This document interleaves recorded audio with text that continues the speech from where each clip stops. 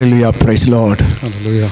மறுபடியும் இந்த மாலை பொழுதிலே நாம் யாவரும் சேர்ந்து சங்கீதம் 138 நாம் தியானிக்க போகிறோம். Again today we are going to meditate on Psalm 138. நிச்சயமாய் ஆண்டவர் எனக்கும் உங்களுக்கும் நல்லவராய் இருப்பார். ஆமென். God is good to both of us. இந்த சங்கீதம் 138ல அருமையான தேவனுடைய பிள்ளைகளே 8 வசனங்கள் உண்டு. There are 8 verses in this chapter. சில காரியங்களை நாம் இந்த மாலை பொழுதிலே ஒரு 4-5 காரியங்களை நேரத்துக்கு தக்கதாய் நான் உங்களோடு கூட என்னுடைய உள்ளத்திலே ஆண்டவர் போட்ட காரியங்களை பகிர்ந்து கொள்ள போகிறேன். As time permits we will look into four or five things which God has shared with me. சங்கீதத்தை தியானிக்க போவதற்கு முன்பாய் நான் ஒரு காரியத்தை சொல்ல விரும்புகிறேன். I want to emphasize on one thing before we meditate on this. இந்த உலகத்துல என்னையும் உங்களையும் பற்றி அல்லது நம்முடைய வாழ்க்கையினுடைய தொடக்க முடிவை பற்றி அல்லது நம்முடைய ஜீவியத்தினுடைய ஆழங்கள் அல்லது மறைவு எல்லாவற்றையும் பற்றி அறிந்திருக்கிற ஒரு நபர் என்று சொன்னா நானும் நீங்களும் சேவிக்கிற ஆண்டவர் மாத்திரம்தான். So it is God alone who knows the purpose, the very reason that we are existent, the first and our end. நன்றாக கவனிங்க, இந்த உலகத்துல என்ன பற்றி யாருக்கு நல்லா தெரியும்? So who knows about us well? சில நேரம் எனக்கே என்ன பத்தி தெரியாம போயிருது. Many times we don't know about ourselves. நிறைய நேரங்கள் நாங்க நினைப்போம் நம்ம பத்தி எங்களுக்கு தெரியுமென்று, ஆனா என்ன பற்றியே எனக்கு தெரியாத எத்தனையோ மறைவானவைகள் உண்டு. So there are many things that we may not know that is hidden from our eyes. சில வேளை நம்ம செஞ்ச தப்பையே கூட மறந்துடுறோம். Many times we forget our own iniquities. தேவன் செய்த நன்மைகளை சில நேரம் மறந்துடுறோம். Many times we forget the goodness of God. நாம் கடந்து வந்த பாதைகளை மறந்துடுறோம். We might forget the path that we have walked. ஆண்டவர் நம்ம சுமந்து வந்ததை கூட சில நேரங்களில் மறந்துடுறோம். Many times we forget that God has sustained us. அப்படியான ஒரு மனிதன் எப்படி சொல்ல முடியும் என்ன பத்தி எனக்கு தெரியும் என்று? So how can a man say that I know everything about me? அப்படியானா என்னையும் உங்களையும் பற்றி நன்றாய் அறிந்திருக்கிற நம்முடைய கர்த்தராகிய தேவன் ஒருவர். So it is God alone who knows us in and out. அதனால தான் வேதம் அருமையான தேவ பிள்ளைகளே ஒரு காரியத்தை நமக்கு வலியுறுத்தி சொல்லுகிறது. So therefore the scriptures emphasize one thing. இந்த உலகத்துல நாம எதையெல்லாம் அறிந்திருக்கிறோமோ, எதையெல்லாம் தேடுகிறோமோ, எதையெல்லாம் தெரிந்து கொள்ள விரும்புகிறோமோ அது ஒரு பெரிய காரியமே கிடையாது. So whatever things that we desire to seek is not something great.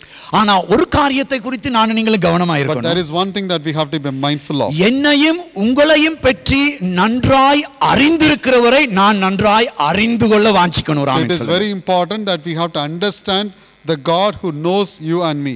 நாம் எவ்வளவும் படிக்கலாம். We can study endlessly. எவ்வளத்தையும் தெரிந்து கொள்ளலாம். So we can know continuously. தப்பு கிடையாது. எவ்வளவு கெபாசிட்டி இருக்கோ அதுக்கு தக்கதாய் நாம தெரிந்து கொள்ளலாம், அறிந்து கொள்ளலாம். So according to our own capacity we can learn and we can understand. ஆனா ஒரு காரியத்திலே நான் நீங்களும் தெளிவுள்ளவர்களா இருக்கணும். But there is one thing that we have to be very clear about. என்னையும் உங்களையும் பற்றி நம்முடைய தேவன் ஒருவர் மாத்திரம்தான் நன்றாய் அறிந்திருக்கிறவர். It is God alone who understands us in and out. அந்த தேவனை மாத்திரம் நானும் நீங்களும் நன்றாய் அறிந்து கொள்ள வாஞ்சிக்கணும். இல்லையானா நாம் நிறைய சிக்கல்ல மாட்டிடுவோம். So therefore we have to desire the God who understands us well.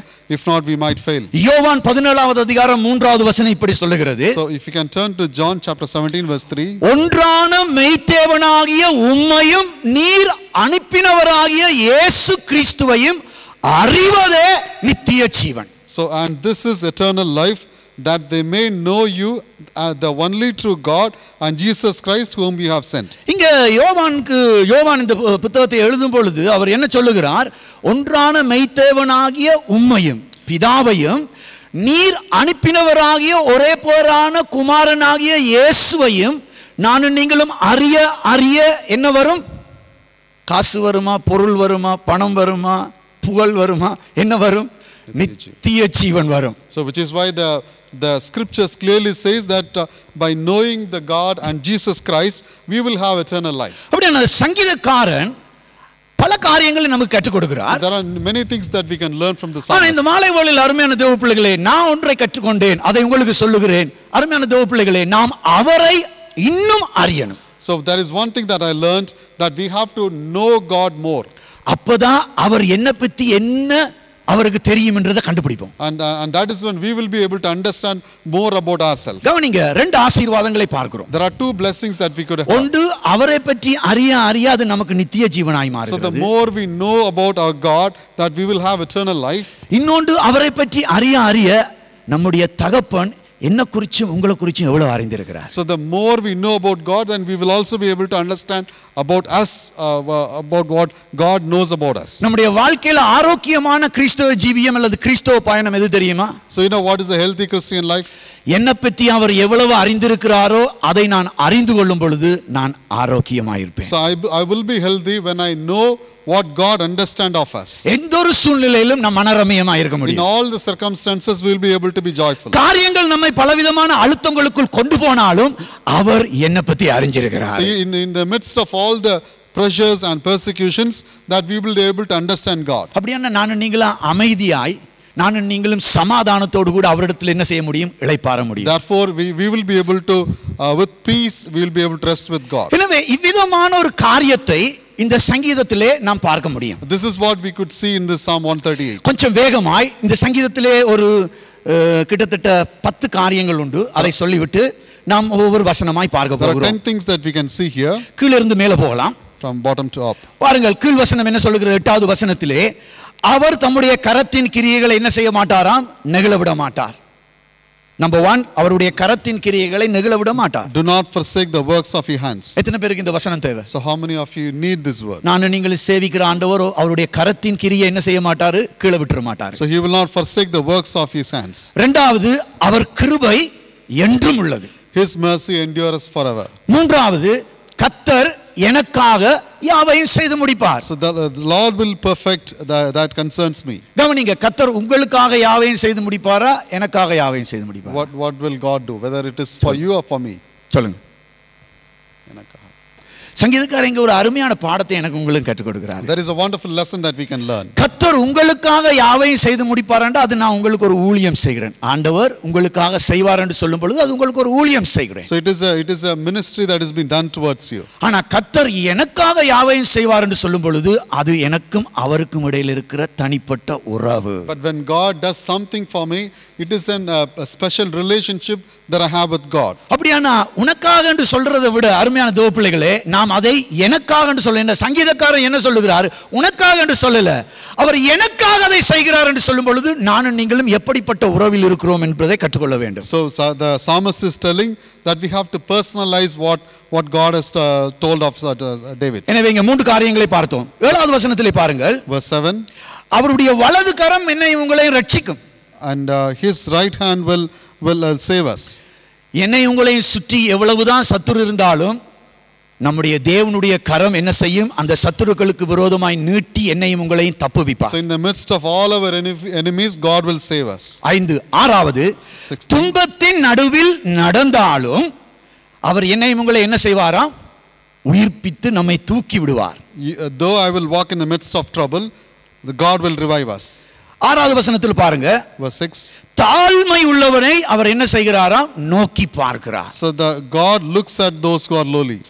5வது வசனத்தை பாருங்கள். Verse 5. கர்த்தருடைய வழிகளை நான் பாடுவேன். So they shall sing of the ways of the Lord. அது சொல்லுது அவருடைய மகிமை பெரிதா இருக்கும். And great is the glory of the Lord. 3வது வசனத்தை பாருங்கள். Verse 3. நான் கூப்பிட்ட நாளிலே அவர் எனக்கு என்ன செய்கிறார்? மறு உத்தரவு கொடுக்கிற தேவன். In the day when I cried out, you answered me. அதே வசனத்தில் பாருங்க, அவர் எனக்கும் உங்களுக்கும் ஆத்மாவுல என்ன தருவாராம்? பலனை தருவார். You made me bold with the strength in my soul. அது மாத்திரமல்ல, அவர் என்னையும் உங்களையும் என்ன செய்வார்? தைரியப்படுத்துவார். And he will also strengthen us. அப்ப கிட்டத்தட்ட இதுல 9 வாக்குறுதி போல அல்லது உற்சாகப்படுத்துகிற நம்பிக்கை ஊட்டுகிற வசனங்கள் உண்டு. There are 9 promises or rather encouraging words that we have in this chapter. எத்தனை பேருக்கு தேவை? So how many of you need this? தாராளமா எடுத்துக்கொள்ளலாம். You can take how much ever you want. இது எனக்காக உங்களுக்காக தான் அவர் எழுதி கொடுத்திருக்கிறார். This has been given for you and me. ஆனா அருமையான தேவ பிள்ளைகளே, நான் ஒரு காரியத்தை பார்க்கிறேன். சங்கீதக்காரனத்திலே நாம என்னத்தை கற்றுக்கொள்ள முடியும்? So what can we learn from psalmists? நான் முதலாவது சங்கீதக்காரனத்திலே எதை கற்றுக்கொள்றேன்டா? சங்கீதத்தை தான் கற்றுக்கொள்ள முடியும். So the first thing that we can learn from the psalmist is psalm. நீங்க ஒரு சங்கீதக்காரன்ட்ட போனா அவர் என்ன கற்றுக் கொடுப்பார்? உங்களுக்கு சங்கீதம் தான் கற்றுக் கொடுப்பார். So the psalmist can teach you nothing but psalm. ஆனா இந்த சங்கீதக்காரன் இந்த உலகத்துல பல கோடி ஆயிரங்களுக்கு எவ்வளவோ சங்கீதத்தை பாட்டு எல்லாத்தையும் கற்றுக் கொடுத்திருக்கார். So but this psalmist has given countless blessings as his psalms. நானும் நீங்களும் அதை ஒவ்வொரு நாளும் பாடி எங்களை தேவனை உயர்த்துகிறோம். அது மாத்திரமல்ல, அவர் எப்படிப்பட்டவர் என்று அனுபவிக்கிறோம்.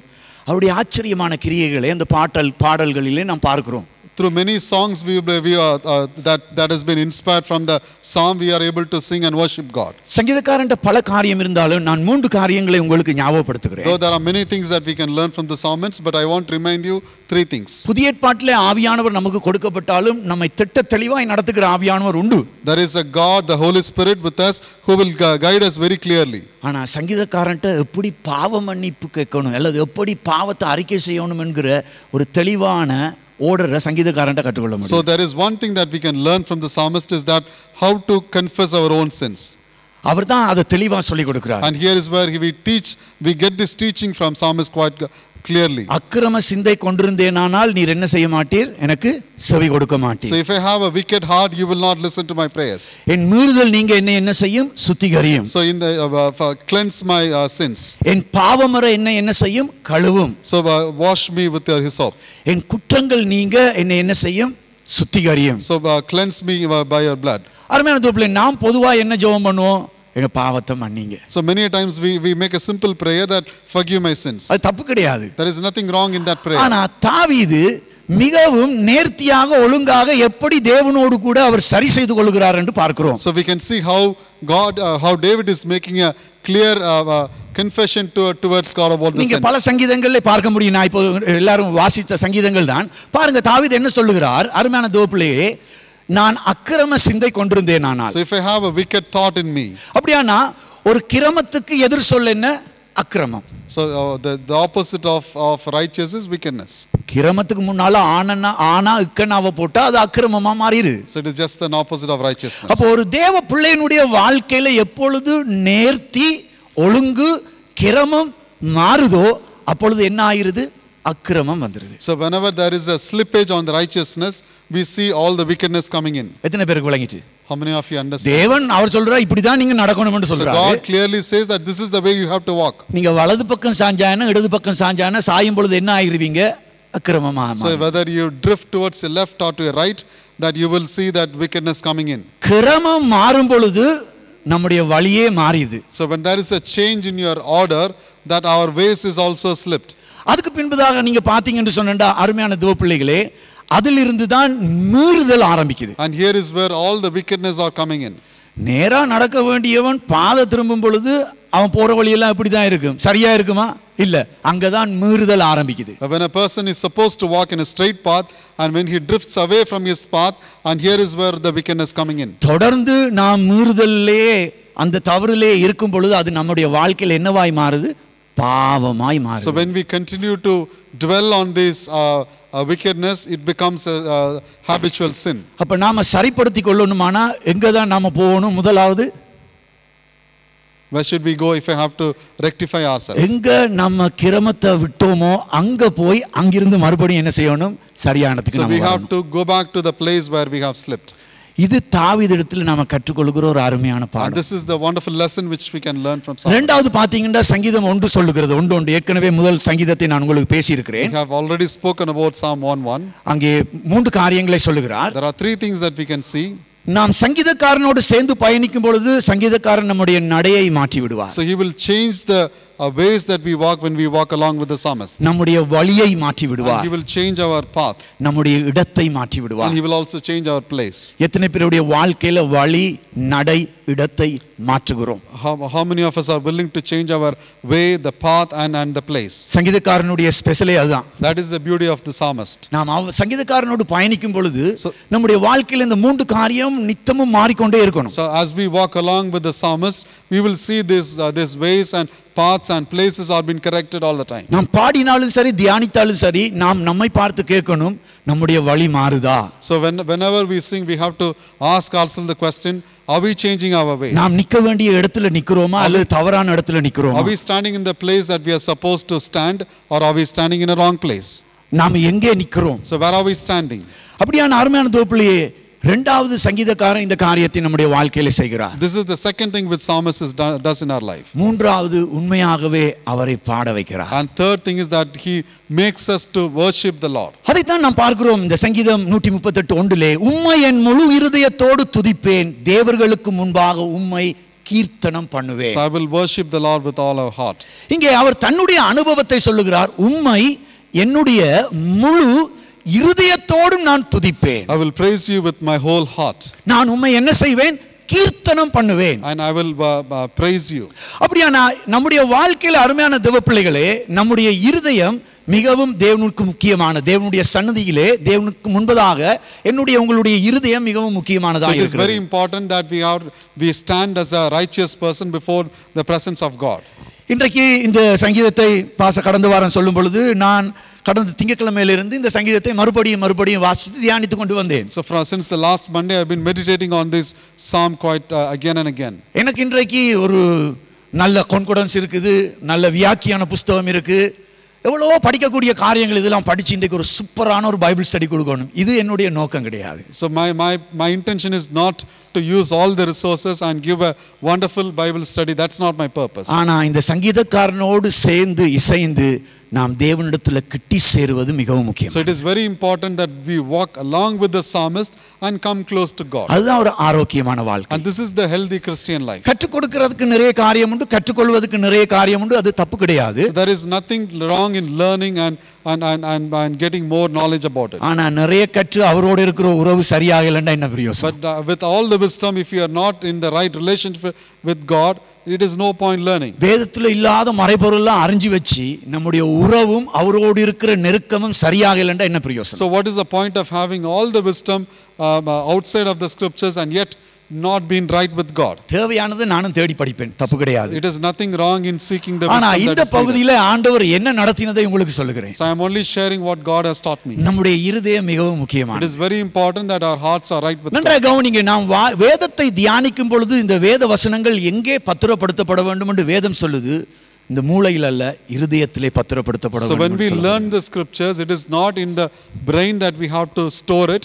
It is in our heart that we have to store the scriptures. கிறிஸ்தவ வாழ்க்கை உலகத்து வாழ்க்கையை போல ஒத்ததல்ல. So the Christian life is not something that you can compare with the worldly life. இருதயத்தில் பத்திரப்படுத்துகிற இந்த வார்த்தை, அருமையான தேவப்பிள்ளைகளே, அது நம்முடைய அறிவுக்கு கொண்டு போய் நம்முடைய உணர்வுகளுக்கு அந்த வசனத்தினுடைய வெளிச்சம் அல்லது வழியை கொண்டு போய் அங்கிருந்து தான் நாம் என்ன செய்யணும், இந்த உலகத்தில் நம்ம ஜெயமுள்ள வாழ்க்கையில தேவனுக்கு பிரியமான வாழ்க்கை வாழணும். So the words that we learn should be stored in our heart, which are then being taken to our brain and which are then transferred as an emotions and feelings towards the Lord. அதனால தான் வேதம் சொல்லுது, ஆவியினாலே எவர்கள் நடத்தப்படுகிறார்களோ அவர்கள் தேவனுடைய புத்திரர் என்று சொல்லப்படுகிறது. And they are the sons of God. வேதம் சொல்லல உங்க அறிவினாலே எவர்கள் எல்லாம் நடத்தப்படுகிறார்களோ அவங்களை பார்த்து தேவன் தன்னுடைய பிள்ளை என்று சொல்லல. ஆவியினாலே நடத்தப்படுவது என்பது இருதயத்திலிருந்து ஆரம்பிக்கிறது. So it's not somebody who is leading you with his worldly wisdom, but rather it has been led by the Spirit of God, and that is important for before God. அதனால தான் சங்கீதத்துல நிறைய இடங்கள்ல பாத்தீங்கன்னு சொன்னா இருதயத்தை பத்தி ஆண்டவர் நிறைய பேசுறார். Which is why God quite frequently speaks about the heart. எனவே அருமையான தேவனுடைய பிள்ளைகளே, எடுத்துக்கொள்ளுங்கள் யாக்கோபு எழுதின புத்தகம் 1வது அதிகாரம் 21வது வசனம் ஒரு அருமையான வசனத்தை சொல்லுகிறது. Please turn to James chapter 1 verse 21. ஆகையால் நீங்கள் எல்லாவித அழுக்கையும் கொடிய துர்க்குணத்தையும் ஒழித்துவிட்டு உங்கள் உள்ளத்தில் நாட்டப்பட்டதாயும் உங்கள் ஆத்துமாக்களை ரட்சிக்க வல்லமை உள்ளதாயும் இருக்கிற வசனத்தை சாந்தமாய் ஏற்றுக்கொள்ளுங்கள். Therefore lay aside all filthiness and overflow of wickedness and receive meekness the implanted word which is able to save your souls. இந்த யாக்கோபு அடிகள் அருமையான நிறைய காரியங்களை சொல்லுகிறார். There are many things that we can learn from James. இதுல மிகவும் அருமையான ஒரு காரியத்தை பாருங்க. There is one wonderful thing that you can learn. உங்க வாழ்க்கையை எது ரட்சிக்கும், உங்க ஆத்துமாவை எது ரட்சிக்கும்? So what will save your soul? எது ரட்சிக்கும் சொல்லுங்க. What will save your soul? உங்களுடைய வாழ்க்கையில இந்த ஆத்துமாவை எது ரட்சிக்கும்? What can really save your souls? பிரசங்கம் ரட்சிக்குமா? Will a sermon bless you? பிரசங்கம் ரட்சிக்கும். ஆனா எந்த பிரசங்கம் ரட்சிக்கும்? What a sermon will work in you? வசனம் சொல்லுது, உங்கள் உள்ளத்தில் நாட்டப்பட்டதாயிருக்கிற வசனத்துக்கு உங்களுடைய என்னுடைய ஆத்துமாவை ரட்சிக்க வல்லமை உண்டு. So the words that are planted in your heart, those are the words which will be able to save your soul. அருமையான தேவப்பிள்ளையே, நானும் நீங்களும் பல காரியங்களை நிறைய நேரம் கேட்கிறோம். So we are hearing many things. ஆனா எத்தனை வசனம் உங்களுடைய என்னுடைய உள்ளத்துல நாட்டப்பட்டிருக்கிறதை நம்ம அடிக்கடி சோதிச்சு பார்க்கணும். So it is very important that we analyze ourselves. The many words that we are receiving, how much of them are implanted in our heart? கவனிங்க, இந்த மாலை வேளையில நமக்கு நிறைய பிரசங்கம் தெரியும். There are many sermons we have heard. பிரசங்கம் பண்றது easy. It is also easy to நான் ஒரு நேரம் சொல்லி தரேன் எப்படி ஈஸியா பிரசங்கம் பண்றது. I can show you how to share a sermon. இன்னைக்கு இருக்கிற டெக்னாலஜில ஈஸியாவே நிறைய பிரசங்கம் பண்ணிடலாம். With the technology that we have, we can quite easily prepare for நிறைய பாட்டு இருக்கு, கோடிக்கணக்கான பாட்டு இருக்கு. There are countless songs we have. ஆனா இந்த மாலை பொழுதுல அருமையான தேவப்பிள்ளைகளே, நம்முடைய இருதயம் எங்கே திரும்ப வேண்டும்? But where should our hearts turn towards? நாம் கேட்கிற ஆயிரம் பிரசங்கங்களுக்குள்ளே எத்தனை வார்த்தை என்னுடைய உங்களுடைய உள்ளத்திலே நாட்டப்பட்டிருக்கு? So the countless sermons that we are hearing, how much of the words are being implanted in our heart? நான் உங்களுக்கு ஒரு ஆலோசனை சொல்றேன். Let me give you a counsel here. அன்பா சொல்றேன். My kind request. கட்டாயம் கிடையாது. It is not a compulsion. இந்த வருஷம் ஃபுல்லா நம்ம நடந்து வந்தோம். So we have come to thus far in this year. கர்த்தர் எனக்கு உங்களுக்கு நல்லவராய் இருந்தார். God has been gracious towards us. இந்த வருஷத்தை முடிக்க இன்னொரு 6-7 வாரம் இருக்கு. There are few weeks we are away from finishing this year. இன்னொரு 3-4 வாரத்துல ஒரு உபவாச கூட்டத்துக்கு நாங்க ஆயத்தப்படுகிறோம். We have a fasting prayer in next 4 weeks. கொஞ்சம் நீங்க தனிப்பட்ட வாழ்க்கையில உங்களை ஆராய்ஞ்சு பாருங்க. ஜனவரியில இருந்து இன்றைக்கு வரைக்கும் பாஸ்டரோ சக ஊழியர்களோ பேசின பிரசங்கத்துல எத்தனை வசனம் உங்க உள்ளத்துல நாட்டப்பட்டிருக்கு? So in all the sermons that you have heard in this church, how much of this sermon has been implanted in your heart? நீங்க உங்க தனிப்பட்ட வாழ்க்கையில சில வாரங்கள் உண்டு, சோதிச்சு பாருங்க, சிந்திச்சு பாருங்க. சொல்லணும்ன்றதுக்காக தேடாதீங்க. உண்மையா ஆண்டவருடைய பாதத்துல போயிருந்து எத்தனை வசனம் நாட்டியிருக்கண்டு நீங்களே உங்களை சோதிச்சு பாருங்க. So this is an exercise that we have to do it for ourselves and understand how much of the word has been implanted in your heart. ஆண்டவர் என் மேலும் உங்க மேலும் மகா இரக்கமாய். God has been gracious towards us. அவர் கிருபை உள்ள தேவன். And he is a God of grace. இங்க கொண்டு வந்து உட்கார வச்சு ஏதோ ஒன்று சொல்லி கொடுத்துட்டு போறதுக்காக. So he is not bringing us here just to teach you something and send you back. வசனம் தெளிவாக சொல்லுது அருமையான தோப்பிலே, உங்கள் உள்ளத்தில் நாட்டப்பட்டதாய் உங்கள் ஆத்துமாக்களை ரட்சிக்க வல்லமை உள்ளதாய் இருக்கிற வசனத்தை எப்படி நீங்க ஏற்றுக்கொள்ளணும்? சாந்தத்தோட ஏற்றுக்கொள்ளணும். So the scripture says that receive with meekness the implanted word which is able to save your souls. உங்களை பார்த்து யாராயிலும் கேட்டா, if somebody is asking you today, ஒரு 100 வசனம் சொல்லுவீங்களா? will you be able to tell 100 verses? 10 வருஷத்துக்கு முன்னாடி ஆண்டவர் பேசினது இல்லை, இந்த வருஷம். Not something that God spoke 10 years back. What God has spoken to you this year. கண்ணை மூடி உங்களுக்கு ஒரு 5 நிமிஷம் கொடுத்தா தேவ சமூகத்துல ஞாபகப்படுத்துங்கன்ற ஒரு 10 வார்த்தை ஞாபகம் வருமா? So if you have to close your eyes and remember about those 10 scripture 10 verses, what will come to your mind? ஆண்டவர் மிகுந்த அன்புள்ளவர். But God is a God of love. நம்ம சில நேரங்கள்ல நம்ம விழித்து பார்க்க அல்லது சில நேரங்கள்ல திடுக்கிடப்படுவார். So God will suddenly make us awake. மறுபடியும் சொல்றேன். Let me repeat this again. உங்க உள்ளத்துல எது நாட்டப்பட்டிருக்கோ அதுதான் உங்களை ரட்சிக்கும். What is implanted in your heart will save your soul. எத்தனை பேர் ஆமென்றீங்க? How many of you agree with this? அதுதான் உங்க வாழ்க்கையில விடுதலை. That is the deliverance that you can receive. இன்னைக்கு நிறைய பேர் வாழ்க்கையில பிரச்சனை, நானும் கூட நீங்களும் கூட, போராட்டங்களுக்கு காரணம் உள்ள என்ன இல்ல, நாட்டப்பட்ட வசனம் இல்ல. So the many of the problems that we have today is because the words are not implanted in our heart. நன்றா கவனிங்க, நம்ம காதுல கேக்குறோம். So there are many things that we are hearing in our ears. காதுக்குள்ளால போகுது. So it is going into our ears. கவனி, கண்ணால பார்க்கணும். So we are also seeing with our eyes. ஆனா இந்த வசனத்தை எப்படி நாம் இருதயத்துல பத்திரப்படுத்துறது? So how am I able to save these words in my heart? சங்கீதம் 45:1 சொல்லுது. So for Psalm 45 verse 1, ராஜாவினுடைய கவியை குறித்து சொல்லுவேன். சங்கீதம் 45:1.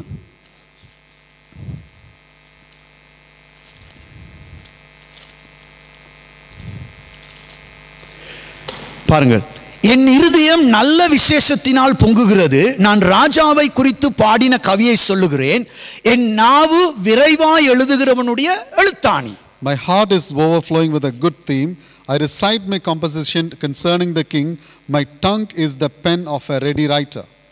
என்ன சொல்றது? ஆங்கிலத்தில் பேனி என்று சொல்லப்படுது, தமிழ்ல எழுத்தாணி என்று சொல்லப்படுது. My tongue is the pen of a ready writer. அப்படியானா உங்க வாழ்க்கையில இன்னைக்கு பாருங்க, சிடில எழுதுறதுக்கு வைரம் யூஸ் பண்ணுவாங்க. So they would use diamond to write in the CD.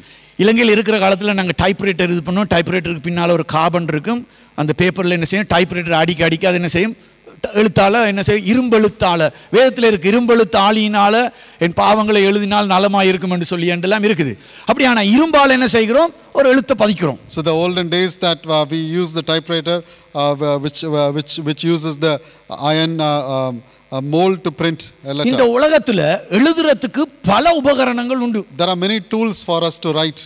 ஆனா ஒரு தேவ பிள்ளையினுடைய வாழ்க்கையில அவளுடைய இருதயத்துல எதனால தெரியுமா தேவ வசனத்தை எழுத முடியும்? So how can a person or a believer of God write in his heart?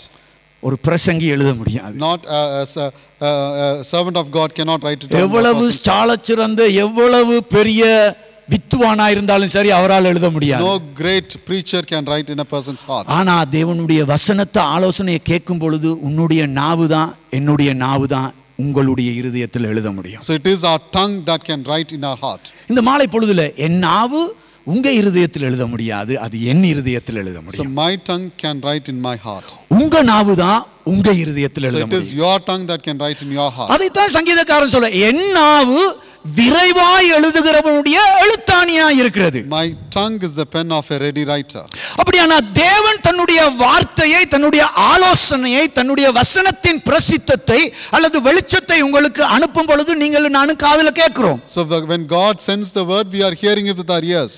கவனமாய் கண்களினாலே பார்க்க வேண்டும். So we have to be careful about looking into the scriptures. காதுல கேட்டதும் கண்ணுல பார்த்ததையும் நம்முடைய வாயினால நாம் என்ன செய்யணும்? அதை மறுபடியும் பேச வேணும். So what we hear and what we see, we have to speak or we have to confess with our tongue. அறிக்கை செய்ய வேணும். We have to confess with our mouth. அப்பொழுது அது நாவு என்ன செய்கிறது? கொண்டு போய் நம்முடைய இருதயத்தில் பத்திரமாய் எழுதி வைக்கிறது. The tongue will write us in our heart. அப்ப உங்க இருதயத்தில் நீங்க தான் எழுதணும். So it is you alone who can write in your heart. இனிமேல் மறந்து போயிராங்க. So do not forget this. யாரோ ஒருவர் வந்து எழுதுவார் என்று ஏமாந்து போயிராதீங்க. Don't expect someone else will write for you. சபையில் ஆண்டவர் பேசுறத நீங்க தான் உங்க வாயில் எடுத்து நீங்க என்ன செய்யணும்? எழுதணும். So whatever you hear in the church, that it is you who have to write it in your heart. தனிப்பட்ட வாழ்க்கையில தேவன் பேசுகிறத நீங்க தான் எழுதணும். So when God speaks to you personally, it is you who have to write in your heart. அதைத்தான் வேதம் சொல்லுகிறது, உங்கள் உள்ளத்துல நாட்டப்பட்டது உன் ஆத்துமாவை ரட்சிக்கும், இன்னொருத்தனை ரட்சிக்கும் என்று சொல்லுது. So it is what is implanted in your heart will save your soul. Amen. Amen. முதலாவது என் ஆத்துமா ரட்சிக்கப்படணும். So my soul will be saved. எல்லா சூழ்நிலையிலும் நான் விடுதலையானவனாய், மனமகிழ்ச்சியாய், ஆரோக்கியமுள்ளவனாய் இருக்கணும். Under all circumstances I have to be living a joyful life. அதனால தான் அவர் சொல்றார், என் முழு இருதயத்தோடு நான் என்ன செய்வேன்? உம்மை கீர்த்தனம் பண்ணுவேன். And which is why the psalmist said that with my whole heart I will praise you. நீங்க பாத்தீங்கன்னு சொன்னா இந்த உலகத்துல அருமையான தேவ பிள்ளைகளே, முதலாய் நீங்க யோபு புத்தகத்தை பாத்தீங்கன்னா யோபு தான் சொல்றார், முதலா இந்த உலகத்துல எங்க பாட்டு பாடினேன்னு சொல்லி. So it is Job who says that in the first place where a song was sang. இந்த உலகத்தை தேவன் சிருஷ்டிக்கும் பொழுது, இந்த பூமியை ஆண்டவர் உருவாக்கும் பொழுது அங்கே தேவதூதர்கள் பாடினார்கள் என்று யோபு புத்தகத்துல தான் இருக்குது. So in the book of Job we see that when God created the earth, the first song was sang. நீங்க பாத்தீங்கன்னா யோபு 38:7 இருக்குது. You can see this in Job 38 verse 7. நீங்க வீட்டை போய் வாசிச்சு பாருங்க, அப்பதான் முதலா பாட்டு பாடப்பட்டுச்சு. That's where we hear the first song. யோபு தான் அந்த குறிப்பை கூட எழுதி வைக்கிறார். And even the note was written by Job himself. ஆனா பழைய ஏற்பாட்டிலிருந்து புதிய ஏற்பாட்டிலிருந்து ரெண்டு விஷயங்களை நான் உங்களுக்கு இந்த மாலை பொழுதிலே சொல்லிக் கொடுக்க விரும்புகிறேன். There are two things that we will be learning from Old Testament and from New Testament. ஒன்று, ஆண்டவர் மோசேயை வச்சு ஒரு பாட்டை கற்றுக் கொடுக்கிறார். And one thing, the first thing is that God is teaching a song through Moses. இன்னொன்று, புதிய ஏற்பாட்டிலே அப்போஸ்தலனை வைத்து ஆண்டவர் எப்படி நம்முடைய பாடல் அல்லது எப்படி நம்முடைய இருதயம் இருக்கணும் என்று சொல்லிக் கொடுக்கிறார். And the second song that we can learn is through the apostle in the New Testament. எடுத்துக்கொள்ளுங்க, உபாகமம் எழுதின புத்தகம் 31வது அதிகாரம் 19வது வசனம். Please turn to Deuteronomy chapter 31 verse 19.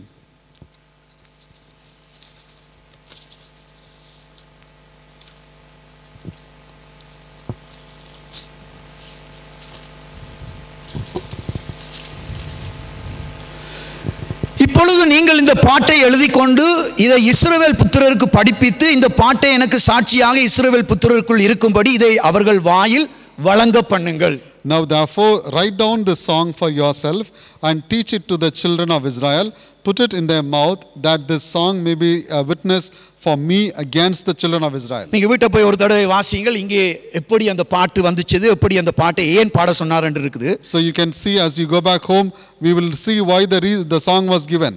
ஆண்டவர் இந்த பாட்டை எதுக்கு மோசேயை வச்சு எழுதி இஸ்ரவேல் ஜனங்களுக்கு வாயில கொடுக்கும்படி சொல்றாரு. So why is that God is asking Moses to give this song to the Israel? 20வது வசனம் சொல்லுது, verse 20, நான் அவர்கள் பிதாக்களுக்கு ஆணையிட்டு கொடுத்த பாலும் தேனும் ஓடுகிற தேசத்தில் அவர்களை பிரவேசிக்க பண்ணின பின்பு அவர்கள் புசித்து திருப்தி ஆகி கொளுத்திருக்கும் போது அவர்கள் வேறே தேவர்களிடத்தில் திரும்பி அவர்களை சேவித்து எனக்கு கோபமூட்டி என் உடன்படிக்கையை மீறுவார்கள்.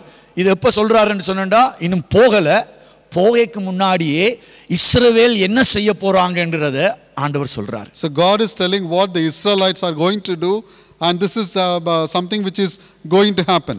நான் சங்கீதத்தை தொடங்குக்கு முன்னாடி உங்களுக்கு சொன்னேன், நம்ம பற்றி நன்றாய் அறிந்திருக்கிற இந்த உலகத்தில் அறிந்திருக்கிற ஒருவர் என்று சொன்னா நம்ம படைத்த ஆண்டவர். So the earlier we saw that it is God who knows us well about us. இந்த இஸ்ரவேல் ஜனங்கள் இவ்வளவு விடுதலையாகி கொண்டு வந்து இன்னும் போகல. So they have not gone to their promised land. போறாங்க. They are on the way. அவர் சொல்றாரு நீங்க போன பிறகு என்னென்னலாம் பண்ணுவீங்கன்னு சொல்றாரு. So they are going, God is telling, what is that you are going to do after you reach there?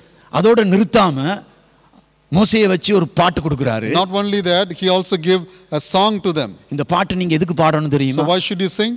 நினைச்சுக்கொள்ளுங்க முன்னாடி உங்களுக்கு நான் இத சொல்றேன்னு சொல்லி. So remind yourself that I am telling this to you beforehand. அப்படியானா இந்த பாட்டு அருமையான தேவப்பிள்ளைகளே என்ன கற்றுக் கொடுக்குதுன்னு சொன்னேன்டா இருதயத்துல தேவனை விட்டு தூரமாய் போகிறதை பற்றி ஆண்டவர் முன்னதாகவே அறிந்து சொல்லி கொடுக்கிறதை பார்க்கிறோம். And this song speaks about going away from God, and God is telling this in advance.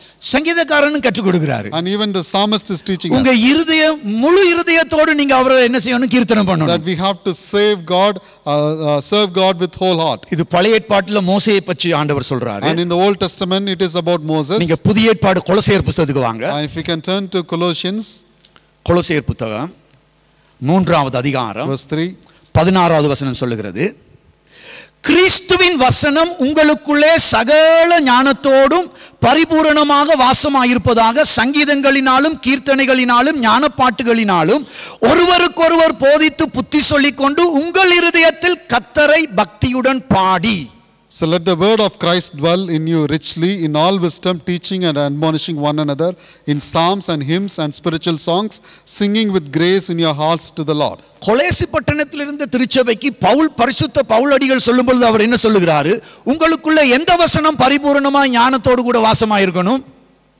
கிறிஸ்துவை பற்றின வசனம் உங்களுக்குள்ளே பரிபூரண ஞானத்தோடு வாசமாயிருப்பதாக. So it is the apostle Paul is telling to the church of Colossians that it is the word of Christ have to be richly in your heart.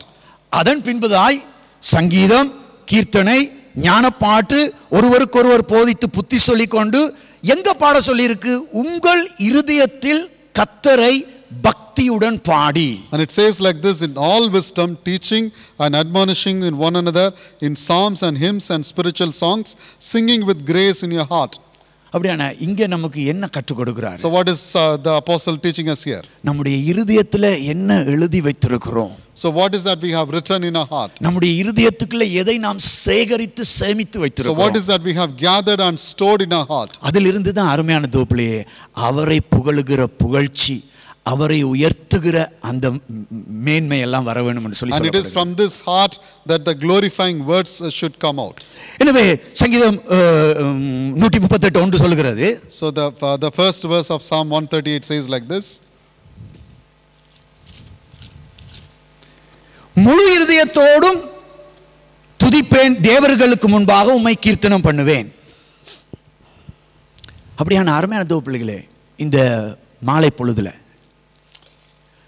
நானும் நீங்களும் கர்த்தர் நல்லவராய் இருக்கிறார். இதுவரை நாம் பயணித்து வந்திருக்கிறோம்.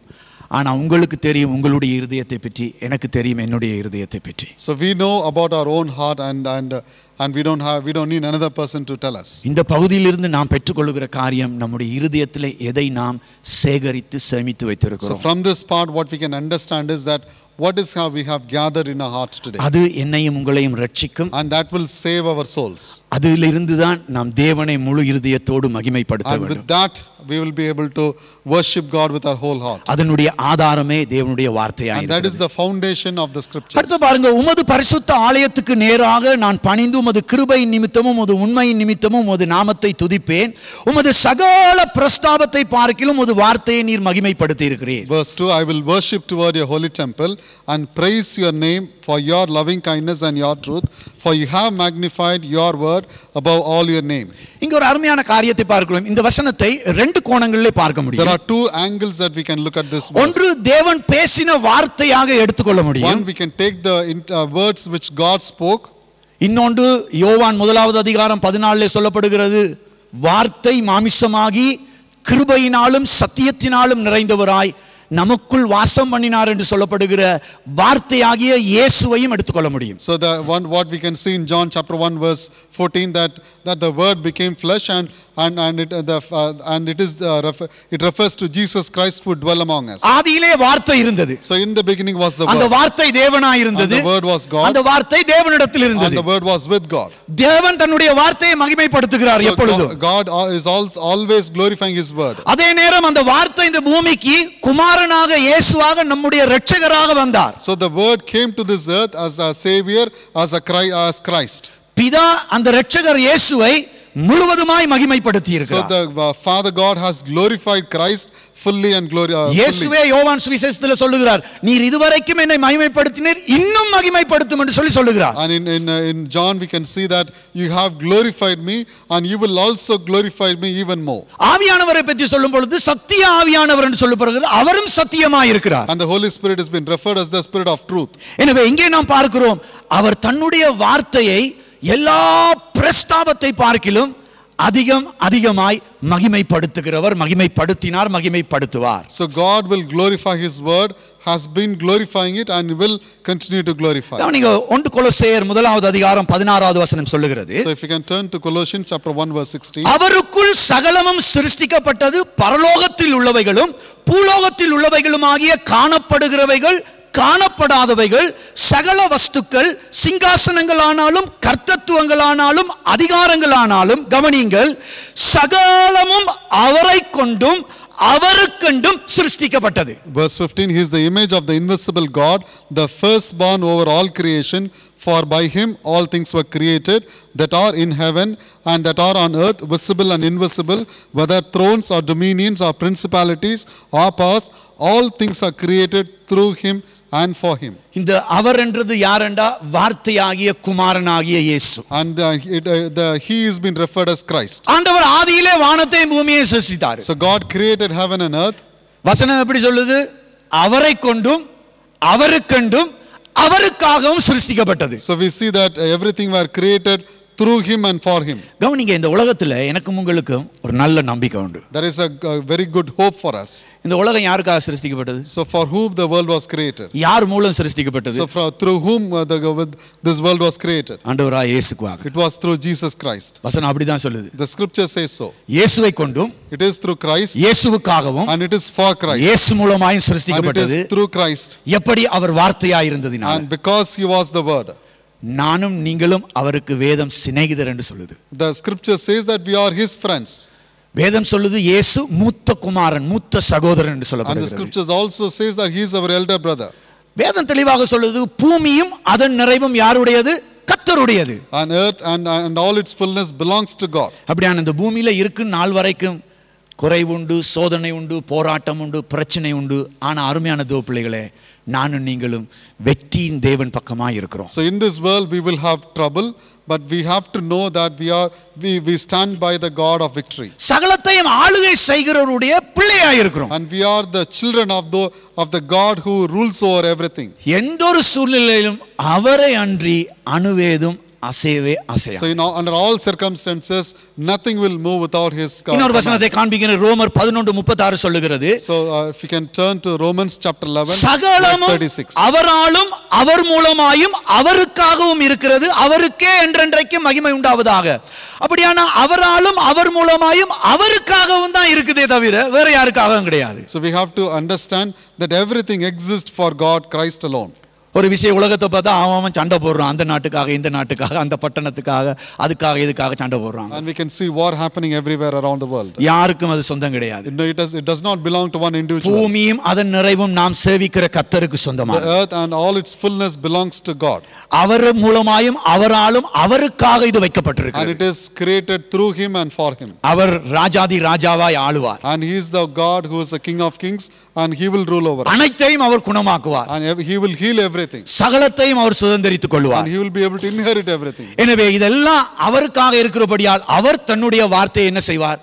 மகிமைப்படுத்துவார். Because it belongs to him, therefore he will glorify the word. கவனிங்க, எபிரேயர் 2:3 சொல்லுது. And if you can turn to Hebrews 1 chapter verse 3. இவர் அவருடைய மகிமையின் பிரகாசமும் அவருடைய தன்மையும் சொரூபமாய் இருந்து சர்வத்தையும் தம்முடைய வல்லமையுள்ள வசனத்தினாலே தாங்குகிறவராய் தம்மாலே தாமே நம்முடைய பாவங்களை நீக்கும் சுத்திகரிப்பை உண்டு பண்ணி உன்னதத்தில் உள்ள மகத்துவமானவருடைய வலது பார்சத்திலே வீற்றிருக்கிறார். who being the brightness of his glory and express image of his person, and upholding all things by the word of his power, when he had by himself purged out sin, sat down at the right hand of majesty. இந்த எபிரேய ஆக்கியோன் அருமையாக சொல்லி So the கொடுத்தார். author of the Hebrews has said it wonderfully.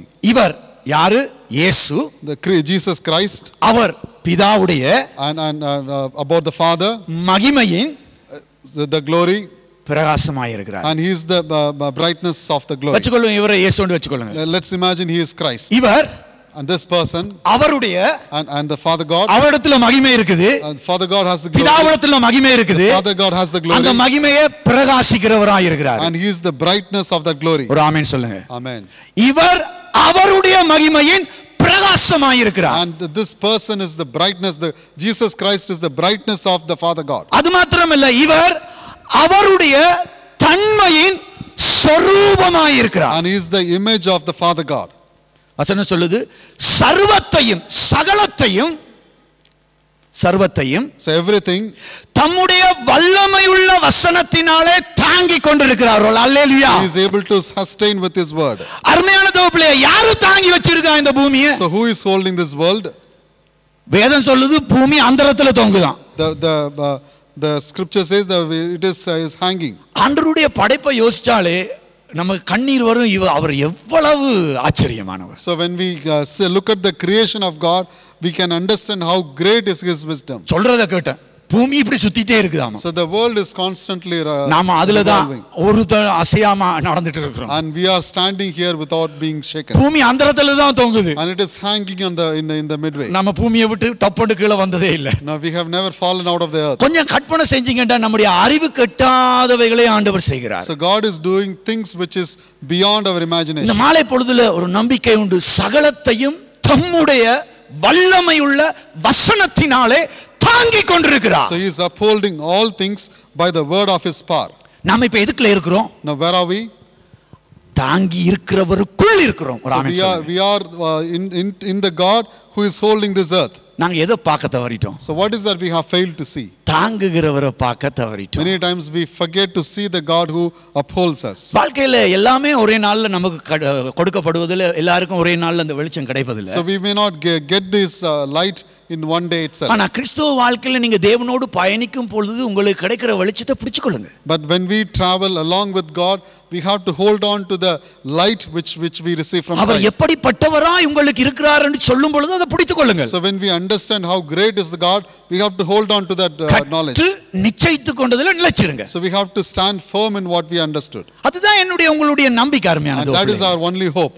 அவர் தாங்கி இருக்கும் பொழுது எதுக்கு பிரச்சனை? So when he is holding us, what is the problem with that? நான் சொல்லுவேன், தவறி விழுந்தா கூட அவருக்குள்ள தான் விழுவேன். So when I fall down, I will fall down in his hands. நீங்க தவறி விழுந்தா கூட எங்க தான் விழுவீங்க? அவருக்குள்ள தான் விழுவீங்க. So even when we fall down, we will fall in his hands. எல்லாரும் தவறுறோம். Many times we make mistakes. இப்போ எனக்கு பிள்ளை இருக்குது. I have children. பாவம் செஞ்சதுனால இது பிள்ளை இல்லாம மாறிதா? So just because they have committed a mistake doesn't mean that they will not be my children. மத்தவன் புள்ள பாவம் செய்தத வளர்த்திருக்கான் பாருன்னு சொல்லுவோம். மத்தவன் புள்ள. Many times we get angry about other children making mistakes. நம்ம புள்ள பாவம் செய்த ஏன்டா இப்படி செஞ்ச நீ? So when our children make mistakes, அனைப்போமா இல்ல, just give them a hug. 1000 தப்பு செய்தாலும் என் புள்ள தான். So no matter how many mistakes my son does, he is my child too. புள்ளையோட பேரை மாத்தி இருக்கறோமா? Can we have we ever changed the name? நீ பாவம் செஞ்சதுனால நீ எனக்கு புள்ளையே கிடையாதுன்னு சொல்லி இருக்கோமா? Because you have made a mistake, you are no longer my son. நீ உன்னோட கதைக்கவே மாட்டேன்னு சொல்லி இருக்கோமா? Have you ever said that I will never speak to you? என்ன கேக்குறோம்? இனி இப்படி செய்யாத, ஏன் இப்படி செய்தா? இப்படி தானே கேக்குறோம். This is what we do. We don't do this again. நமக்கே இப்படி ஒரு இருதயம் இருக்குமா? So as worldly father, if we have this heart, நமக்காக ரத்தம் சிந்தினவருக்கு எப்படிப்பட்ட ஒரு இருதயம். So imagine the heart, the one who shed the blood for us. அவர் எவ்வளவாய் நம்மை நேசிக்கிறார். So how much he loves us. எதுக்கு நேசிக்கிறாரு? Why does he love us? திருப்பி விழுறதுக்காகவா? Is it because that he wants us to fall down again and again? நிற்கிறதற்காக. So he wants us to stand firm. நாம் எழுந்து நிற்பதற்காக. So that we stand firm. எனவே இங்கே பார்க்கிறோம் அருமையான தோப்பிலே இந்த 3 வசனங்கள் என்ன சொல்லுகிறது? அவருக்குள், அவருக்காக, அவர் மூலமாய் சகலத்தையும் அவருடைய வார்த்தை, அவருடைய கரம் தாங்கி இருக்கிறது. So it is his words that is upholding us. இதைத்தான் சங்கீதக்காரன் சொல்றான், எல்லா பிரஸ்தாபத்தை பார்க்கிலும் அவர் தம்முடைய வார்த்தையை மகிமைப்படுத்தி இருக்கிறார். So of all the glory he has glorified his words. நீங்க ஆதியாகமத்துல பாத்தீங்கன்னு சொன்னா ஆதாம் ஏவாளும் பாவம் செஞ்ச உடனே, so when Adam and Eve committed a sin, ஆண்டவர் ஒரு வார்த்தை சொன்னார். There is a word which God said to them. உனக்கும் ஆதியாகமம் 3:15 உனக்கும் ஸ்திரீக்கும் உன் வித்துக்கும் அவள் வித்துக்கும் பகையை உண்டாக்குவேன், அவர் உன் தலையை நசுக்குவார், நீ அவர் குதிங்காலை நசுக்குவாய். இது இயேசு கிறிஸ்துவை பற்றி சொல்லப்பட்ட தீர்க்கதரிசனம். So it is the prophecy given about Christ. I will put enmity between you and the woman, and between your seed and her seed. He shall bruise your head and he shall bruise his heel. ஆனா நீங்க எபிரேயர் 1வது அதிகாரம் 1வது வசனத்தை பாத்தீங்கன்னா, if you turn to Hebrews பங்கு பங்காகவும் வகை வகையாகவும் பிதாக்களை கொண்டும் தீர்க்கதரிசிகளை கொண்டும் திருவலம் பற்றின தேவன் இந்த கடைசி காலத்திலே குமாரனை கொன்று எனக்கும் உங்களுக்கும் திருவலம் பற்றினார். இங்க சொல்லப்பட்ட தீர்க்க தரிசனம் பங்கு பங்காகவும் வகை வகையாகவும் பிதாக்கள் மூலமாயும் தீர்க்கதரிசிகள் மூலமாயும் பழைய ஏற்பாட்டில் கொஞ்சம் கொஞ்சமா சொல்லிட்டு வந்தவர் ஒரு நாள் வந்துச்சு தம்முடைய குமாரனை இந்த பூமியில எனக்கு அவங்களுக்கு அனுப்பினார். So in in Hebrews chapter 1 verse 1 that God who at various times and in various ways spoke in time past to the fathers by the prophets has in these last days spoken to us by his son. சொன்னதை செய்தாரா இல்லையா? Did God fulfill his words? வார்த்தையை மகிமைப்படுத்தினாரா இல்லையா? Did he glorify his words? தலையை நசுக்குவன்னு சொன்னவர் நசுக்கினாரா இல்லையா? Did he crush the head? அவர் நசுக்கினதுனால நானும் நீங்களும் விடுதலையாயிரோம். Because of this we are being now delivered from இதுல உட்கார்ந்து இருக்கிறது அவர் நசுக்கினதுனால. It is because of his grace that we are able to see. அவர் அந்த பிசாசுடைய தலையை நசுக்கினாரு. Because he has crushed the head of the Satan. நான் விடுதலையானேன். And therefore I am delivered. நீங்க விடுதலையானீங்க. And you are delivered. பூமியில ஒரு திருச்சபையை வைத்திருக்கிறார். And he has kept a church in this earth. இது பழைய ஏற்பாட்டில் சொல்லப்பட்டுச்சு. This was said in Old Testament. ஆனா புதிய ஏற்பாட்டில் சொல்லப்படுது. ரோமர் 16:20 சொல்லுது. In Romans 16 சமாதானத்தின் தேவன் சீக்கிரமாய் சாத்தானை உங்கள் கால்களின் கீழே நசுக்கி போடுவார். நம்முடைய கர்த்தராகிய இயேசு கிறிஸ்துவின் கிருபை உங்களுடனே கூட இருப்பதாக. And the God of peace will crush Satan under your feet. The grace of our Lord Jesus Christ be with you. முதலாவது வார்த்தை என்ன சொல்லப்பட்டுச்சு? இயேசு வார்த்தையாகிய இயேசு தன் காலினாலே சாத்தானை மிதிப்பார், தலையை நசுக்குவார் என்று சொல்லப்பட்டுச்சு. So the first word that's been given is God of peace will crush Satan under your feet. அவர் அந்த வார்த்தையை மகிமைப்படுத்தினார். And God fulfilled that promise. இன்றைக்கு பிரத்யட்சமாய் நானும் நீங்களும் பார்க்கிறோம். And we are seeing this with our bare eyes. தன்னுடைய வார்த்தையில தரையில ஒன்றுமே விழுந்து போக விடல. And he has not left any words fall down. அப்படி போல and likewise இயேசு வாழ்ந்தது போல like how Jesus வசனம் சொல்லுது அவருடைய அடிச்சுவடுகளை நாம் தொடர்ந்து பின்பற்றி வர அழைக்கப்பட்டிருக்கிறோம். we have been called to walk on his footsteps. கிறிஸ்து எனக்காக உங்களுக்காக மாதிரியாய் முன் வைத்திருக்கிறார். and he has set an example for you and I. நாம் அந்த மாதிரியிலே நடக்க அழைக்கப்பட்டிருக்கிறோம். and we have been called to walk in his footsteps. நானும் நீங்களும் அக்கிரமம் அல்ல கிரமமாய் நடக்கும் பொழுது அருமையான தோப்பிலேயே நம்முடைய பாதங்களுக்கு கீழே எப்படி அவர் நசுக்கினாரோ அதை போல என்னுடைய உங்களுடைய பாதங்களுக்கு கீழே அவர் சத்துருவின் சகல வல்லமையை நசுக்கி போடுவார். So if you are been able to live a righteous life, we also can have the equal right to crush Satan under our feet. இது நம்முடைய அனுதின ஜீவியத்திலே நடக்கிற ஒரு காரியம். This is happening at everyday life. இதை எனக்காக உங்களுக்காகவும் நாம் தேவனோடு கூட ஒரு சரியான உறவு வைத்திருக்கும் பொழுது அனுதினம் காலையும் மாலையும் அவர் கிருபை எப்படி இருக்கிறதோ அதை போலவே நம்முடைய வாழ்க்கை பயணத்திலே நாம் செய்கிற ஒவ்வொரு காரியத்திலும் ஒவ்வொரு சூழ்நிலையிலும் நாம் மிதித்து நடக்க ஆண்டவர் நமக்கு உதவி செய்வார். So if our mercy is new every morning, then we can also believe that we have the opportunity to crush Satan in our feet every day. ஒரு நாள் வரும், there will be a day, பரிபூர்ணமாய் ஜெயித்தவர்களாய் நாம் மறுரூபமாகி அவரோடு கூட நித்தியமாய் and we will be able to stand victorious and will dwell with Christ eternally. இது அனுதினம் நம்முடைய வாழ்க்கையில நடப்பதற்காக அவர் நிறைவேற்றி முடித்த காரியம். So this is something which he has already fulfilled so that we can walk every day peacefully. ஒவ்வொரு நாளும் உங்களுடைய வாழ்க்கையில அவர் மகிமைப்படுறாரா இல்லையா? So is God being glorified in your life every day? உங்களுக்கு வருகிற போராட்டம் பிரச்சனை சோதனைகளிலே உங்களை அவர் மேற்கொள்ள வைக்கிறாரா இல்லையா? Is God able to helping you to overcome your everyday problems? ஜெயிக்க வைக்கிறாரா இல்லையா? Is he able to give you a victory? அதான் அவர் சொல்லி இருக்கிறார். This is what has been promised to you. கடைசி ஒரு வசனத்தை பாருங்கள், வெளிப்படுத்தின விசேஷம் 19:13 இப்படி சொல்லுகிறது. So if you turn to Revelation chapter 19 verse 13. இரத்தத்தில் தோய்க்கப்பட்ட வஸ்திரத்தை தரித்திருந்தார், அவருடைய நாமம் தேவனுடைய வார்த்தை என்பதே. இந்த வார்த்தை என்ன சொல்லுகிறது? அவருடைய நாமம் தேவனுடைய வார்த்தை என்பதே. So his word says that Revelation 19:13 அவருடைய வார்த்தைக்கு இன்னொரு அர்த்தம் என்ன தெரியுமா? அவருடைய நாமம். அவருடைய பெயர். He was clothed with a robe dipped in blood, and his name is called the Word of God. அவருடைய நாமத்துக்கு இன்னொரு அர்த்தம் என்ன தெரியுமா? வார்த்தை. So his name is called the Word of God. அவர் தன்னுடைய வார்த்தையையும் விட மாட்டாரு, தன்னுடைய நாமத்தையும் விட்டு கொடுக்க மாட்டார். And he will never give his word or his name. நீங்க ஆங்கிலத்துல பாத்தீங்கன்னா அந்த சங்கீதக்காரன் சொல்லுகிற அந்த வசனத்தை பாத்தீங்கன்னா அங்க வேர்ட் என்றும் இருக்கு, நேம் என்றும் இருக்கு. So in the English you would see that he will have the word and the word and name. எனவே சகல பிரஸ்தாபத்தை பார்க்கலாம் என்னுடைய உங்களுடைய வாழ்க்கையில, ஊழிய பாதையில, சபை வாழ்க்கையில அவர் தன்னுடைய வார்த்தை ஒரு நாளும் விட்டு கொடுக்க மாட்டார். So he will never give up on the words that he has given us. சொன்னதை நிறைவேற்றி முடிப்பார். And he will fulfill the promises he has given us. மூன்றாவது வசனத்தை பார்க்கிறோம். Verse 3. நான் கூப்பிட்ட நாளில் மறு உத்தரவு அருளினீர். And he answered our prayers. அருமையான தேவ பிள்ளைகளே, நம்முடைய வாழ்க்கையில நாம் ஜெபிக்கும் பொழுது ஆண்டவர் எனக்கும் உங்களுக்கும் பதில் கொடுக்கிற தேவன். So God is answering our prayers whenever we pray. ஆனா நம்ம நிறைய நேரங்கள்ல நம்ம பதிலே நம்ம கவனமா இருந்துட்டோம்.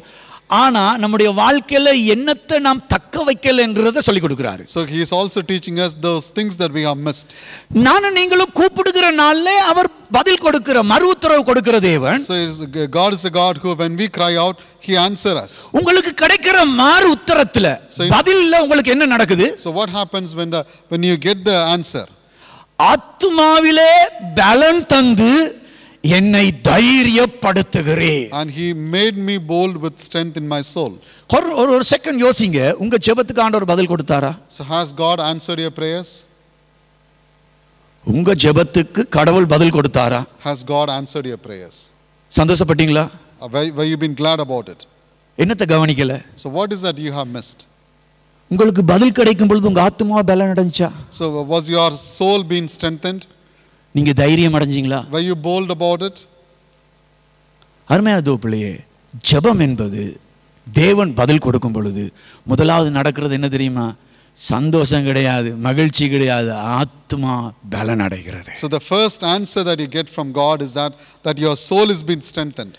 அடுத்த முறை அதே பிரச்சனைக்குள்ள நீ என்ன செய்யக்கூடாது? உட்கார்ந்து இருக்க கூடாது. So you should not continue to dwell on the same problem that you were once caught. அடுத்த தடவை அதே சூழ்நிலை வரும் பொழுது நீ அழுதுட்டு இருக்க கூடாது. So next time when you come across the same problem, you should not cry about it. நீ அடுத்த முறை அவரிடத்துல வரும் பொழுது சோகத்தோட துக்கத்தோட வரக்கூடாது. So next time when you come into the presence of God, you should not come with a grief. நமக்கு பதில் வரும் பொழுது என்ன நடக்குது? ஆத்துமா என்ன செய்யுது? பலன் அடையுது. So when we get an answer from God, our soul is being strengthened. ஆனா இன்னைக்கு நிறைய பேருக்கு ஜெபத்துக்கு பதில் கிடைச்சா சோர்ந்து போயிடுறாங்க. Many times we are quite saddened whenever we get an answer for our prayer. காணாம போயிடுறாங்க. They disappear. சாட்சியோட ஓடி ஒளிச்சிடுறாங்க. So they disappear with the testimony. அது அல்ல கிறிஸ்தவ வாழ்க்கை. That's not the Christian life. அது எங்கேயோ இருந்து வந்த பதிலா இருக்கும். Maybe it came from a wrong. பரத்திலிருந்து எனக்கும் உங்களுக்கும் அவரிடத்திலிருந்து ஒரு பதில் வருமானால் அந்த பதிலுக்குள்ள முதலாவது அவர் நமக்கு கொடுக்கிறது ஆத்துமா பலன் அடைகிறது. So if we are getting an answer from the heaven, the first thing that happens in us is that our soul has been strengthened. எதுக்கு அந்த ஆத்துமாவை பலப்படுத்துறாரு? So why is he strengthening our soul? அவரை உயர்த்தி புகழுவதற்கு. So that we can glorify his name. அவர் செய்த நன்மைகளை உயர்த்தி பார்ப்பதற்கு. So that we can see the goodness of God. அவருடைய ஆச்சரியமான வழிகளை நினைத்து துதிப்பதற்கு. So that we can remind ourselves about the marvelous ways of him. நம்ம ஆட்களுக்கு சி கோட் டி கோட்ல கீபோர்ட் பிடிச்சி ட்ரம் போட்டா தான் பாட்டே வரும். So for us we need the music to worship God. அதெல்லாம் போட்டு குத்தி கத்தினா தான் அதுக்கு பின்னாடி தான் கொஞ்சம் கொஞ்சமா நம்ம என்ன செய்வோம்? பாட ஆரம்பிப்போம். So the more the volume and then we start slowly worshiping God. குழந்தையா இருந்த பொழுது குழந்தையை போல சிந்தித்தோம், குழந்தையை போல யோசித்தோம், குழந்தையை போல பேசினேன். So whenever we are as a child, we speak like a child and act like a child. ஆனா வயசு போ ஆண்டவருடைய வெளிச்சம் என்னை உங்களை மாற்றுவார். As we become an adult, the light of God will change us. இன்றைக்கு யாரும் சொல்லித்தான் பாடணும் இல்ல. So we don't have to sing because someone else is asking it to sing. எனக்கும் தெரியும், உங்களுக்கும் தெரியும், அவர் நமக்கு கொடுத்த பதில்ல எங்க ஆத்துமாவை பலப்படுத்தி. So you and I know that when we get the answer from God, that our soul has been strengthened. யாராலும் தூக்கணுமா அவங்கள? Does anybody need to lift you up? யாராலும் சுமக்கணுமா அவங்கள? So does anybody needs to carry you? வசனம் சொல்லுது அவர் நம்மை தைரியப்படுத்துகிறவர். The scripture says that he will make us bold. கொஞ்சம் யோசிச்சு பாருங்க, இந்த ஆண்டு முழுவதும் உங்க ஜெபத்துக்கு எத்தனை பதில் கிடைச்சிச்சு? So how many answers that you have received for your prayers? நானும் நீங்களும் எவ்வளவு பலசாலியாய், எவ்வளவு ஆத்துமாவில் பலன் உள்ளவர்களாய் அவரை இன்னும் நாம் சேவிக்க, அவரை இன்னும் உயர்த்த எவ்வளவு ஒரு பலசாலியாய் நாம் இருக்க வேண்டும். So how much more we have to be bold and strong in worshiping God. நாம் சில வேளையில காணாமல் போய் விடுவோம். Many times we disappear. அப்படி இல்ல அருமையான தேவப்பிள்ளைகளே. Not like that. சங்கீதக்காரன் தெளிவாய் சொல்லி கொடுக்கிறார். The psalmist is teaching us very wonderfully. ஒருவன் தன்னுடைய ஜெபத்துக்கு பதில் கிடைக்கும் என்று சொல்லுவானானால் சொல்லுவாளானால் முதலாவது ஆராய்ந்து பார்க்கணும், உன் ஆத்துமா பலன் அடைஞ்சிச்சா இல்லாட்டி வேற எங்கேயோ இருந்து உனக்கு பதில் வந்துச்சுதா. So if you believe that you have received answer for our prayers, the first thing that we have to test ourselves is that is my soul been made strong. உங்கள் எதிர்பார்ப்புக்கு சாத்தானும் பதில் கொடுப்பான். Satan will also give answer for your prayers. உங்க எதிர்பார்ப்புக்கு மனுஷனும் பதில் கொடுப்பான். And people could also be answer to your prayers. உங்க எதிர்பார்ப்புக்கு தேவனும் பதில் கொடுப்பார். And God will also equally answer your prayers. சோதித்து பாருங்க, தேவன் கொடுத்த பதிலுக்கும் இந்த உலகம் கொடுத்த பதிலுக்கும் என்ன வித்தியாசம்? So what is the difference between the prayers that the answers that you receive from the world and from God? இன்றைய கிறிஸ்தவ உலகத்துல தெய்வீகத்தையும் மனுஷீகத்தையும் கலக்குறாங்க. So in this Christian world they are trying to mix the divinity with the world.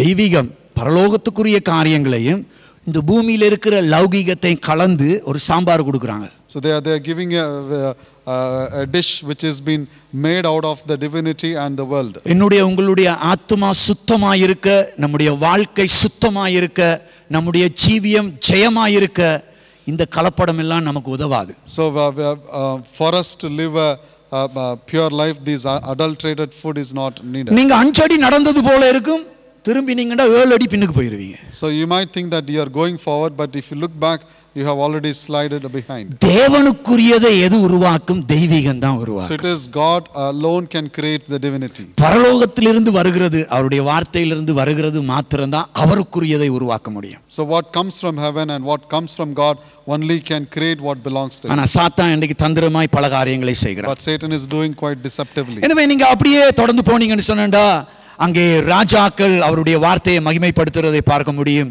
கர்த்தருடைய மகிமை பெரிதாயிருக்கும். 5வது வசனத்துல அவர்கள் கர்த்தரின் வழியை பாடுவார்கள். நம்முடைய வாழ்க்கையில அவருடைய வழியை நாம் பாட அழைக்கப்பட்டிருக்கிறோம். ஏனென்றால் அவர் அவிதமாய் என்னை உங்களை சுமந்து வந்திருக்கிறார். It also speaks about the kings worshiping God, and we also have to worship in our ways of the Lord. நான் இந்த சங்கீதத்தை தியானிக்கும் பொழுது ஆண்டவர் என்ன முதல் தடவையே நான் இதை வாசிக்க ஆரம்பிச்சேன்னா ஆண்டவர் என்ன இந்த இந்த இங்கிலாந்து தேசத்துக்கு எத்தனாம் தேதி வந்தன்ற அந்த ஆரம்பத்துக்கு கொண்டு போனார். So the moment I started meditating on this psalm, God reminded about the day that I reached UK. எனக்கு சொல்ல நேரம் இல்லை. நான் யோசித்து பார்த்தேன். நான் வரும் பொழுது இந்த இங்கிலாந்து தேசத்துக்கு வரும் பொழுது எப்படி வந்தேன். ஃபர்ஸ்ட் மந்த் வாடகை கட்ட கூட காசு இல்லை. So the day that the first month when I came to UK, I don't have money to pay the rent. நான் இங்கே வரும் பொழுது இந்த சங்கீதம் 138 8வது வசனம் தான் ஹாலண்டில் இருக்க கூட ஆண்டவர் என்னோட கூட பேசின வார்த்தை. So God spoke to me when I was in Holland with verse 8. ஆண்டவர் சொன்னாரு, கர்த்தர் எனக்காக யாவையும் செய்து முடிப்பார், அவர் கிருபை என்றும் உள்ளது, அவர் தன்னுடைய கரத்தின் கிரியைகளை ஒரு நாளும் நெகிழ விட மாட்டார். இன்றைக்கு சொல்லுவேன், இந்த நிமிஷம் வரையும் அவர் நல்லவர், எனக்கு மாத்திரமில்லை உங்களுக்கு நல்லவர். So I can boldly say that the promise that has been given to me in verse 8 has been true even today. நான் ஒரு வாரம் என்ன தெரியுமா தியானிச்சேன் இந்த சங்கீதத்துல? You know what I meditated for 1 week?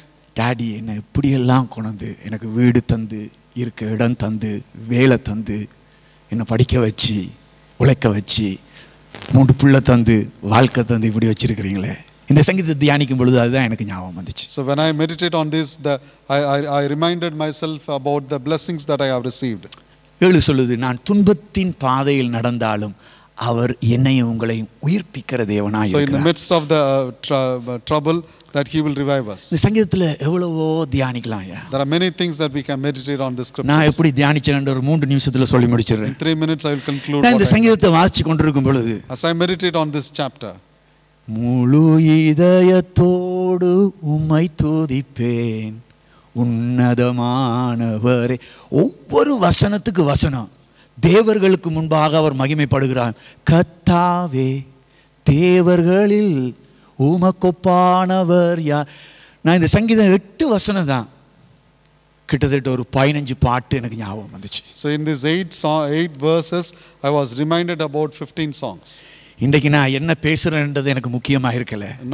It is not important what I speak today. ஆனா நானும் அவரும் என்னவா இருக்கிறோம்ன்றது எனக்கு முக்கியமா It is இருக்கு. very important that what I am with God. அவ்வளவு எனக்கு செய்திருக்கிறார், உங்களுக்கு செய்திருக்கிறார். And that much he has done for you and I. சங்கீதக்காரன் இப்படிப்பட்ட ஒரு அனுபவத்துக்குள்ள உங்களை என்னையும் கொண்டு போனார். And God is taking us to such an experience for us. இந்த மாலை வேளையில அவர் தன்னுடைய வார்த்தையை மகிமைப்படுத்துகிறவர். And this evening he is able to glorify his word. ஆத்மாவை குறித்து கவனமாயிரு. It is very careful, have to be about the soul. இருதயத்துல எவ்வளவு பத்திரப்படுத்தி வைத்திருக்கிறார்ன்றதை நீ தான் கேட்கணும். So you need to ask yourself how much you have gathered in your heart. உன் இருதயத்துல எவ்வளவு இருக்கோ அதுதான் உன் ஆத்மாவை ரட்சிக்கும். So whatever you have in your heart will save your soul. முழு உள்ளத்தோடு முழு இருதயத்தோடு அவர் ஆராதிக்கணும். So with our whole heart and with our whole mind that we have to worship God. கிறிஸ்தவ வாழ்க்கை வளர வளர யாரும் சொல்லித்தான் எழும்பணும்ன்றதில்லை, அது தானாவே எழும்பணும். So it is without nobody guiding us, we have to grow. அவர் எனக்கா உங்களுக்கு யாவும் செய்வார். So he will be able to do everything for us. நிச்சயமாக உங்களை ஆசீர்வதிப்பாராக. Bless you.